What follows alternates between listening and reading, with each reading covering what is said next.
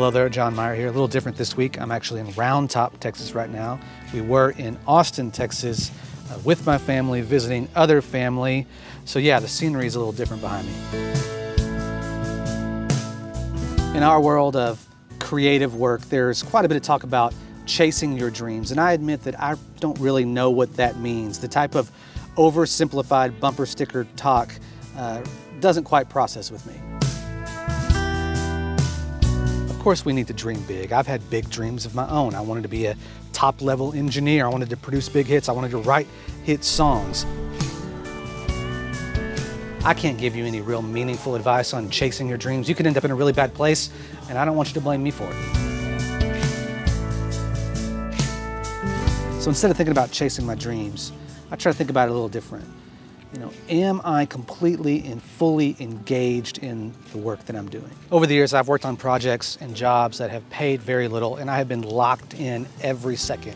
And on the flip side, I have worked on jobs that have paid a lot of money, and I've been absolutely miserable. I've said on this channel many times that I'll do whatever it takes to take care of my family, and if the music and film and YouTube thing doesn't work out, then I'll ditch it and do something else. But anytime I can take on a job or take on a project or start something that I'm inspired in, that really locks me in, that I can sit and work on for hours and hours at a time, even if that means a little bit less money, I'm gonna do that thing. So I'm gonna tell you about some of the things that I've done where I followed my intrigue and did some things that had no clear route to a payoff in any way. But before I do that, I'm gonna ask you to subscribe to my channel because I've been watching a bunch of YouTubers who talk about how important it is to ask you to subscribe and how effective it is. If you enjoy what I'm doing and you wanna hear more, hit subscribe. If you don't, then don't hit subscribe because I think that would hurt me more than it would help.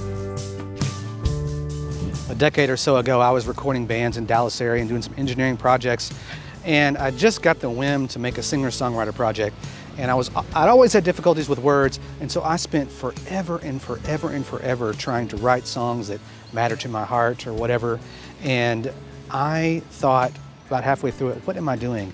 And I did some shows, and of course I thought maybe I could write a song for somebody and it'd be a big hit. I didn't think that I would ever be the one to do it, but that album led to so many opportunities for me to do so many things that I never could have imagined. And one of the most important things it did was give me an opportunity to eventually write for production music libraries. When I started writing production music, I got the chance to write a couple libraries for a company, but I realized that I could sit down and write these songs and not get up for hours, and I realized how much I loved it. So I decided to dive in, and I made 8 full albums. And for those of you that ask, like, how do I get into the production music business? This is kind of an aside. I think that by creating albums of material or significant amounts of songs with one theme is a good way to start, because I believe that shows people that you're serious. If I saw somebody do that, I would think they were serious. And I believe the people that I worked with thought I was pretty serious or crazy to write all those songs without a home.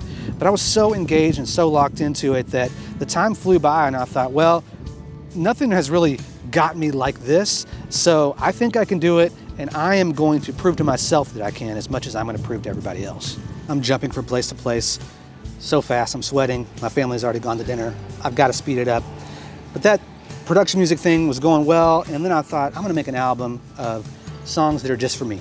And then I got into this film thing, and it just started snowballing and snowballing and snowballing. And the whole time I thought, what am I doing spending all this time? What am I doing spending all this energy on writing these songs and making these films? Well, it has absolutely opened doors for me. One, I don't think without Paper Trail and doing those films that I would be at a spot where I could have started the YouTube thing, and the sampling thing went along with that. And if you don't know what I'm talking about, you need to watch some of my other videos. But now I'm even getting calls from people to do paid film projects. And that was never a plan of mine, and I still don't know what I'm gonna do with it. Absolutely, if I didn't scratch that itch, there's no way that I'm having these opportunities to even turn down if I want to. Now, just to be clear, when I did all these things, they were on my extra time. You know, I did my duties, my job, the things that were in front of me, but I always tried to find as much time to do those extra things. It's not like I just said, I'm gonna abandon everything. But when you start following your gut, when you start doing the things that you're engaged in, there's a lot of trust involved that it's going to lead somewhere good. I mean, I've had a lot of experience kind of betting on myself. And over the years, it's turned into something. So I can go into something somewhat blind and trust that I'm gonna come out of it somewhere. It's not gonna be a waste, even if it's a failure. I got tired of moving around, so I basically just changed the angle of the shot. When you're listening to me, you might be thinking, oh, you're spreading yourself a little too thin, you're going a little too wide. And I agree, that's probably true. But nobody knows where the music business is going. Anyone who says they do is crazy. I just watched videos on NFTs and I'm thinking about making an NFT. You may not even know what an NFT is, and I certainly don't know, except what I do know I think is ridiculous. But we don't know where it's going.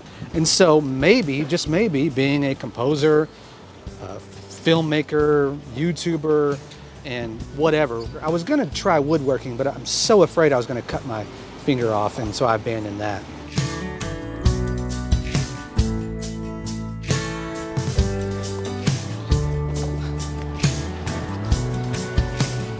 I'm back at the minivan because my mom forgot the keys that were actually in the van, so that's good that I found them.